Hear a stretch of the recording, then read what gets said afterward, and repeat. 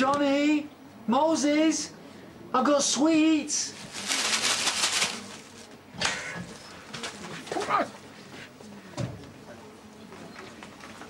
Marlon, what are you doing? They're not Hansel and Gretel. If you don't want my help, I'll go back to the kitchen.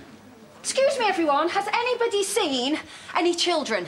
Or a ladybird? Or a tiger? Maybe you should call Vanessa. Next ridiculous suggestion. Johnny? Moses, I've got sweets.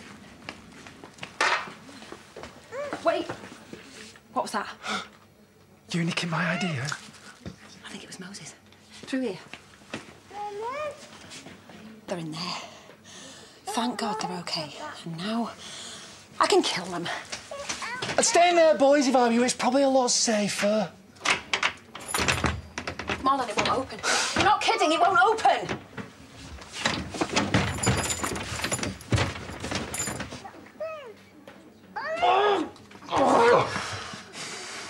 Maybe I need a real man. Hey!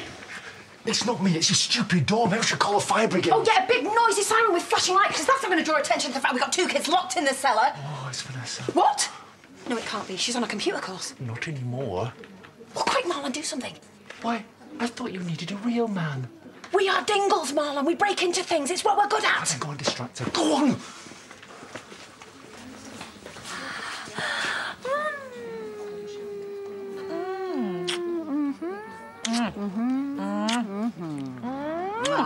Wow. What have I done to deserve that? I don't know. I just really missed you and your beautiful face. Do you want a drink? Maybe later. Where are the kids? The kids? Yeah. Little things. They cry. You sent me a picture of them with their faces painted. So cute. They're playing hide and seek with Marlon. They're really good at it. Oh. Vanessa? Found him! I win! Oh, there's my little ladybird. Come here. Oh, we'll have to wash that off, though, before you go to bed, won't we? Oh, well, yeah. You're going to laugh at this.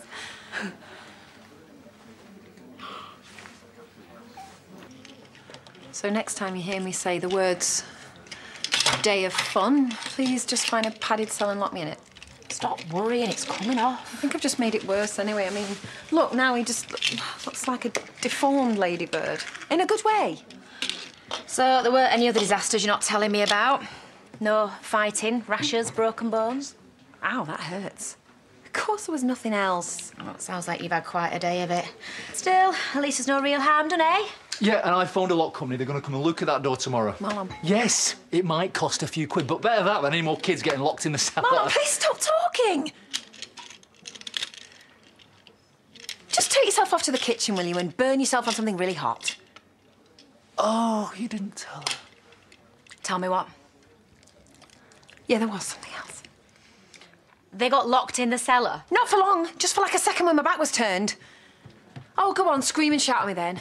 Call me all the names under the sun. Why would I scream and shout? The children, it's what they do. But it's always you, isn't it? It's always you. Typical charity.